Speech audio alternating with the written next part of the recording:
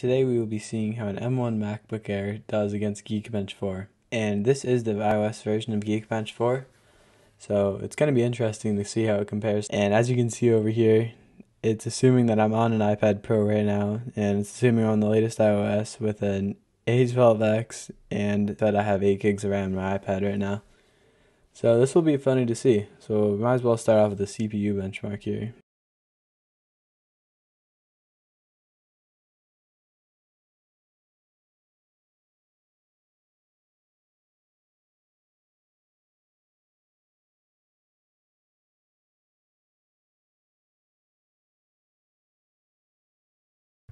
And here's the final score. You can see that it scored 7,363 on the single core, and it scored 27,917 on the multi-core.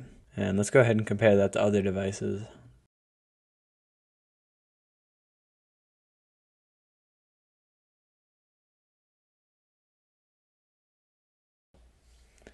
And on multi-core, you can really see the difference. So multi-core here is basically 10,000 more points on the M1 versus the iPad Pro, which still isn't terrible for an iPad. And if you scroll down here, you can see how the other iPads all scored close, but once you get to like the iPad Air, then it starts to drop below 11,000, and then 9,000, and so on.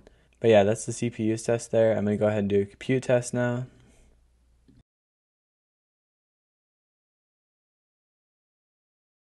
Okay, and here's our compute score.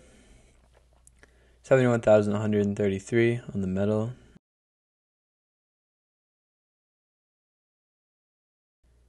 And as you can see, it's about 30,000 more points than the latest iPad Pro.